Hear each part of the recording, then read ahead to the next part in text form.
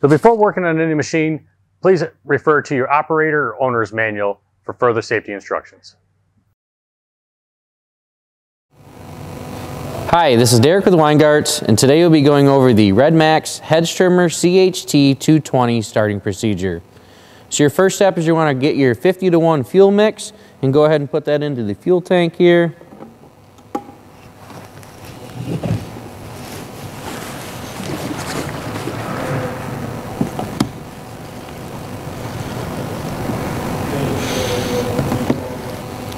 So your first step is you're going to pull out the choke function to the cold start position or the choke position.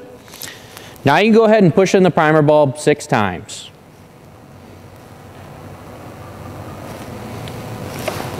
Make sure to remove the scabbard before starting.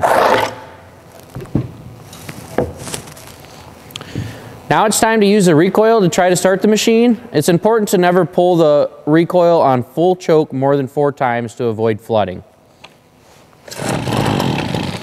So it did try to go there, tries to start. You go ahead and push in the choke feature into the run position and use the recoil again to try to start the machine.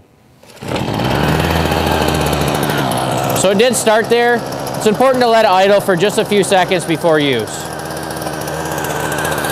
Whenever you want to shut the machine off, you go ahead and locate the kill switch on top of the handle here and push that forward and the machine will automatically shut off.